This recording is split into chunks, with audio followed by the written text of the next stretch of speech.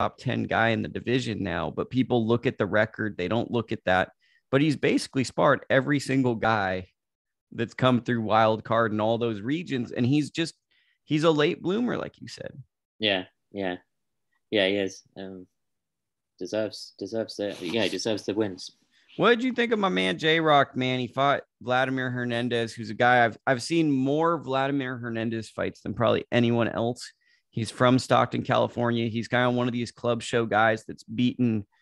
Let me think. He beat one, two, three. He's beaten four A side fighters. One, he did a rematch with a guy, fought him in his hometown, beat him again. It was a top ranked guy.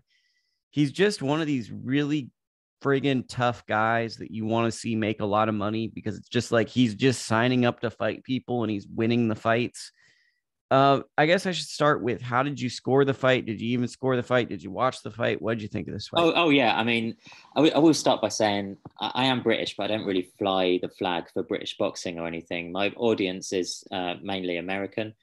So you could say like, I write with a slant for an American audience. But when it comes to results or things that I want to see happen, I'm not really rooting for, one particular guy, whether they're English or, whoever. The one thing that I do start to root for is chaos. So like Ruiz and Joshua, that was just chaotic, the first fight. Usyk beating Joshua because, over here, there's such like a marketing thing to push Joshua. That was chaos as well. So when someone like Hernandez comes on and starts doing what he does, and like you say, how many A-siders he beats, beating Angulo and then coming in and beating J-Rock, this is chaos unfolding right in front of us. It's not supposed to happen like this, and it is happening. And that there's just a part of me that just loves to see that. I don't know whether it's because it's like somebody biting back on the industry or, like an underdog, winning, and changing their life. But I can't help but love to see what Hernandez is doing. Just a rugged guy. But yeah, I mean, people might have tried to explain away the Angulo result, but good luck trying to explain away the, Williams one. This is a former champion as well. I also feel for Julian because I think Julian's one of the nicest people in boxing, and he's like one of the most sincere boxers. And the thing is, like, he's so guarded. He doesn't allow a lot of times the writers to know how interesting of a person he is. Like, I remember I was once at a gym and I was filming, and like he was like, "Hey, don't film." And then like the next day I go back because I'm filming, and I didn't go up to talk to him because I was like, "Oh man, I made Julian mad. I'll just stay away from him." And he came up to me and was like, "Hey man, I was gonna DM you. I didn't want you to think that I'm like a bad person. I'm just really focused." And that I always tell that story because it stands out because you don't know how many fighters I've been around that have tried to bully or they'll do a statement and they have no concept of understanding or they don't care. And Julian actually thought about that interaction, that small interaction. He thought about it. He really reflected on it. And then he came up the next day with a purpose to talk about it. And that's why I've always been a Julian Williams guy, because how many fighters can you really like if someone was like just a prick to you in a media scrum and then they come back to you the next time they see you and they have insight? It's few and far between. Yeah, I mean, it helps. You remember that you're speaking to a human, when you see those human sides of people. But yeah, that's nice to hear. Oh, he's a gentleman.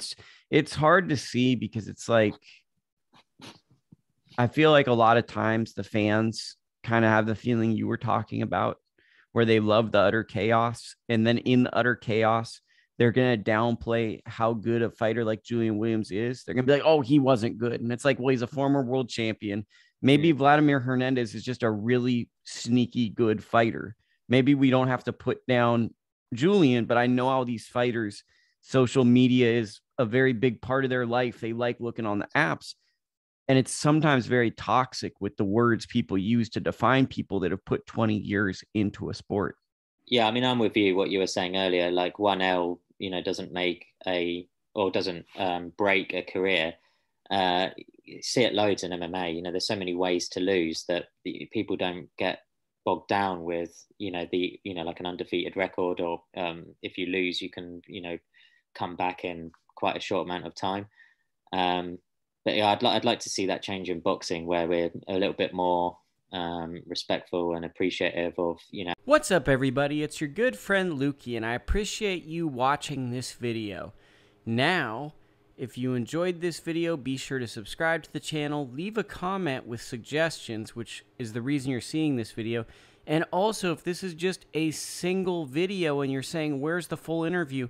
Look at the upper left-hand corner and you can find the full interview, or check in our videos section. We're rapidly trying to improve this channel, and it takes support from not just myself, but also people that enjoy the channel to keep me motivated and try to give you the best boxing content. Be sure to go to ITRBoxing.com for all of your boxing needs. This is Luke.